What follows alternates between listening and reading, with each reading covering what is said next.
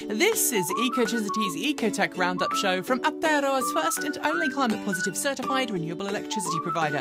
We only source from wind, hydro and solar, and we are the leading supplier of electricity to EVs in Aotearoa. Switch today at ecotricity.co.nz. Welcome back to another roundup of news in the world of clean cars and green energy. Thanks for joining me. On Wednesday this week, Tesla published its second quarter results, setting new records for the firm, hitting expectations from Wall Street, but lessening its automotive margins. Making 479,700 vehicles its best quarter yet, Tesla also delivered more cars than ever before, with 466,140 new cars delivered worldwide. That's streets ahead of its rivals. Its gross automotive margin fell, though, from 19.3% in Q1 to 18.2% in Q2. That's low for Tesla in recent years, but it is still very healthy compared to much of the auto industry. Tesla also celebrated its Model Y becoming the best-selling car in Europe for the first half of the year and shared pictures of its first release candidate Cybertruck off the production line, which unfortunately appears to have a misaligned door. Tesla stock fell following the quarterly earnings call. Sticking with quarterly results, Volvo Cars shared its quarterly figures this week, and while it is producing orders of magnitude fewer vehicles than Tesla, EVs helped it boost its profits. Recording improved overall revenue compared to the previous quarter, Volvo said its revenue grew from 71.3 billion Swedish krona to 102.2 billion Swedish krona. Volvo reported record electric vehicle sales for the quarter, with EV sales up 178% year-on-year, and EV sales during Q2 accounted for 16% of its total vehicle sales. There's a long way to go before the majority of Volvos sold are all electric, but the company says it's hopeful its soon-to-sell EX90 and just-revealed EX30 will dramatically increase its EV sales. Just a week after I commented on how it felt a bit weird Ford was discounting the F-150 Lightning in some markets rather than lowering the price across the board, Ford did just that. On Monday, it announced that it had completed upgrades to its Rouge production facility where the F-150 Lightning is made, upgrades that will dramatically lower the overheads associated with producing its electric pickup. As a consequence, it said that it was lowering the price of the F-150 Lightning by between $6,000 and $10,000 or equivalent, depending on the model chosen. This is great news for would-be F-150 Lightning pickup truck owners, but some of you have been busy in the comments stating Ford is in trouble and only lowered its prices because of Tesla's Cybertruck. There's zero evidence we can find to back that statement up. Sticking with pickup trucks, Rivian was in New York earlier this week, showcasing the first of its dual-motor R1T models to existing customers and reservation holders. Unlike models it's made to date, which included quad-motor setups, the dual-motor R1Ts utilise a single motor for each axle, and while there are two fewer motors, Rivian wanted to make sure that it hit home the fact that the dual-motor variants are still very capable, highlighting the dual-motor performance variant in a new YouTube video. Also this week, Rivian heard that the Georgia Supreme Court had declined to hear a case against incentives and abatements being offered it by the state to build a factory there. This means that it now has the green light to begin construction on its new $5 billion Georgia facility.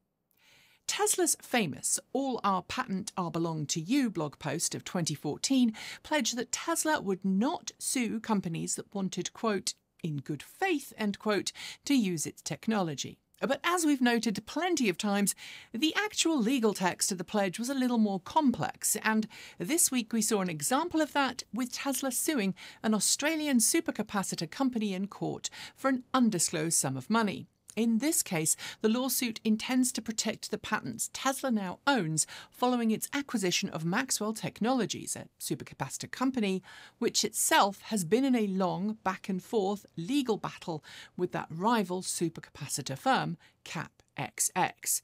We will keep you posted as this case develops. General Motors' Kami assembly plant in Ingersoll, Ontario, Canada, surprised everyone recently by announcing it would be shuttering for a month because of battery shortages. The facility responsible for assembling BrightDrop delivery vehicles for the Canadian market reportedly has more than 4 years' worth of orders to work through, but can't get enough Ultium battery packs to meet demand. Right now, GM is only producing its next-generation Ultium battery packs at one facility in Ohio, USA, and has to split packs between 4 different vehicles and production lines: the Hummer EV, Cadillac Lyriq, a BrightDrop delivery truck, and soon-to-launch Chevrolet Equinox. At the launch of the gasoline Chevrolet Traverse this week, GM's North American president Rory Harvey said GM is working on fixing the bottlenecks as quickly as possible. We are big fans of small compact electric vehicles on this channel, and while there are all these new big SUVs and pickup trucks that have a place in the market, so do smaller models. As a former owner of not 1 but 5 different microcars, I'm happy to hear the news that the diminutive Microlino, a modern-day reimagining of the iconic 4-wheel Isetta bubble car with an all-electric drivetrain, will soon be expanding its sales into France. While it's got a limited top speed of 56 miles per hour, approximately 90 kilometers per hour, and officially classifies as an L7E quadricycle in Europe, I think it's going to be very popular in France, whose voiture sans permis classification played a massive part in making lower-speed licence-free quadricycles a thing, and in turn EVs like the Twizy, Microlino and many more. It promises to be the most aerodynamic electric vehicle to enter into production, and its physical shape has very much been driven by efficiency. And this week, well, actually last, but we didn't put it in last week's show, Aptera took its EV to the wind tunnel. To date, much of Aptera's iterative design process has taken place virtually, with the team spending a long time running mathematical modelling simulations to give the Aptera the 0.13 coefficient of drag it currently has. But with Aptera pushing ahead with plans to finalise vehicle design and prepare for mass production, it headed to Italy to put one of its Gamma prototypes into the wind tunnel operated by legendary Italian design house Pininfarina. The goal? To make sure the production Aptera is efficient as possible, something which, disclaimer, as a reservation holder, I'm very excited to see. For a full 7 years now, Tesla has offered customers the option to lock in future autonomous vehicle capabilities in their car for a lump sum at the time of purchase.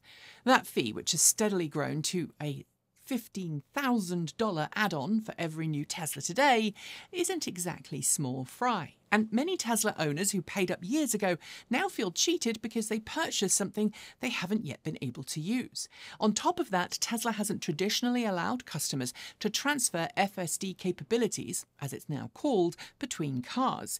This week, Tesla confirmed that until the end of the quarter, it's now allowing existing customers looking to upgrade their Tesla to a new model will be able to transfer FSD packages to their new car, but only if they order it before the end of this quarter. That said, there is still no firm set date for FSD launch. That said, there's still no firm date set for FSD. It's better than nothing, but it's still very much not what many owners want. Before we get to the last 2 stories, I have a quick question. Are you in the market for a new EV? Because if you are, and you are in Aotearoa, you should totally check out our very own buyer's guide at ecotricity.co.nz. It is packed with all the information you need to pick a car that's right for you and includes plenty of details about incentives you can get, how you can join up with charging providers, and of course, how to get clean, green, renewable energy at home. So follow the link below and start that journey today. We, and other news outlets, have noticed that there's been something of an increase in the amount of anti-EV sentiment coming our way in the last few months. Some of that has come from politicians around the world who view electric vehicles as quote-unquote woke, and some of it has come from the auto industry, specifically executives backlashing against newer, lower emission requirements for cars. And while the oil industry did, for a while, appear to be following plans to reduce their emissions, we've also seen that reneged in recent months, with multiple oil companies putting profits before planet. This week, we saw a new advert from Exxon-owned oil brand Mobil 1, and some outlets claim it's anti-EV because it shows people walking around trailing massive cables behind them. For what it's worth, though, though that cabling is not charging cable, it's Cat5 networking cable. Still, we still think it sucks. And finally, the EV9 is Kia's biggest electric vehicle to date, with seating for up to 3 rows of people and an interior that's designed for family life. So to advertise the launch of the EV9 in Europe, we assumed that we'd see something family-friendly, like maybe a cute EV ad featuring the EV9 taking on family life to prove it had what it takes.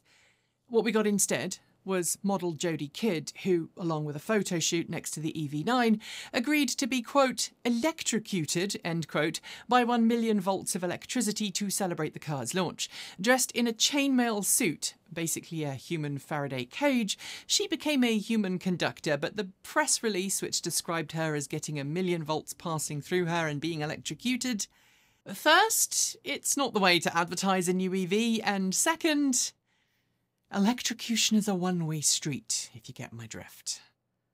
Yeah. And on that note, we are done for the day. Before I go, though, do make sure you've hit the notification bell so you don't miss out on the latest in EV news from this channel. And if you haven't switched yet, it's high time you did. Switch to Aotearoa's first and only climate-positive certified renewable electricity provider. It is super easy to make the switch, and in doing so, you will wean Aotearoa off dirty energy and onto clean green power that will keep it beautiful for generations to come.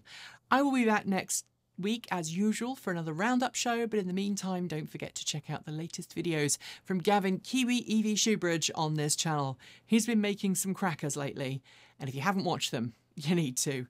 Enjoy the rest of your day. I'm Nikki Gordon-Bloomfield. Ka kite! See you next time.